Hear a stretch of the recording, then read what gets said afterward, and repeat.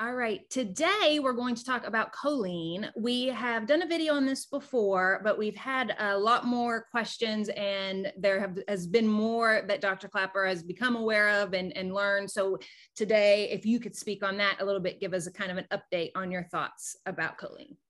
Okay, a choline update.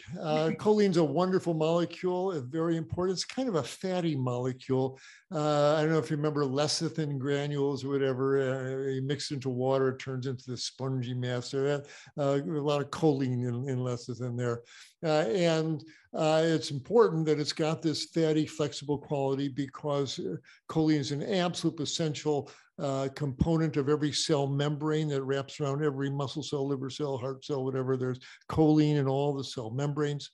Choline is involved in certain enzymes that help us metabolize fats. Again, it's related to the fat world there. And as all med students learn in first year of physiology and biochemistry, the brain and most nerves use a very important molecule to activate muscles and other nerves called acetylcholine. Well, where do you think choline comes from?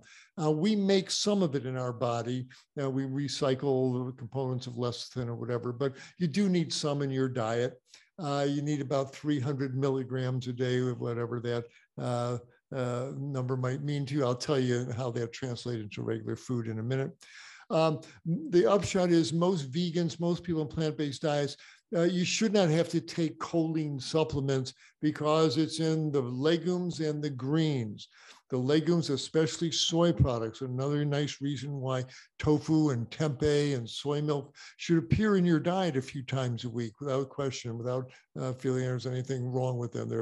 One of the benefits is they are rich in choline. So absolutely get those soy products in, but all beans and lentils, those bean chilies and lentil stews and burritos and hummus, they all have lecithin in them. And green vegetables, another reason to have a big helping of kale or chard, Brussels sprouts, bok choy, asparagus on a daily basis. Eat your greens on a daily basis. They've got choline along with magnesium, a lot of other good things in there. So beans and greens, and all that implies, all the different greens, all the different legumes, etc. And you should be okay.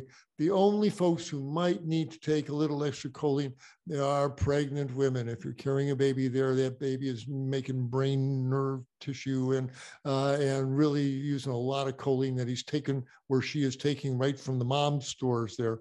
So if the mother is taking a multivitamin, check the label. If it's got 100 milligrams or 200 milligrams of choline in your prenatal vitamin, that's probably a good idea. Other than that, most vegan folks should not consume it or should not need to consume additional choline.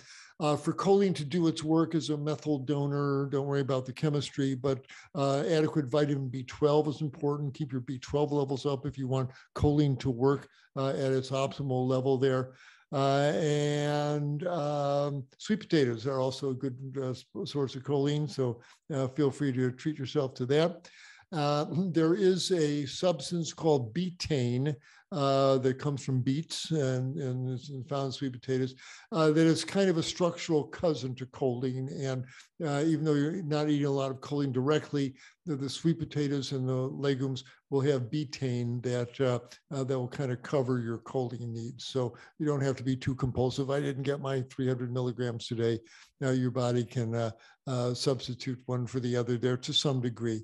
So eat your whole foods is what it comes down to. Eat those greens, eat those yellows. We talk about greens and beans, kind of a shorthand for how a whole food plant-based diet can nourish you. But you certainly could probably survive quite well on just beans and greens. But in this particular case, beans and greens applied to choline, thumbs up, that's where the choline is in those legumes and greens. So eat plenty of them and enjoy them. They're doing good things for your brain and all the other cells in your body. Perfect. That's always good to hear that you're getting what you need. So, and don't necessarily have to take that supplement. So thank you for that update. And if we get more questions, we'll do another video. So thank you so much, Dr. Klaper. Thanks everyone for watching. We'll see you next time. Take care. Bye-bye.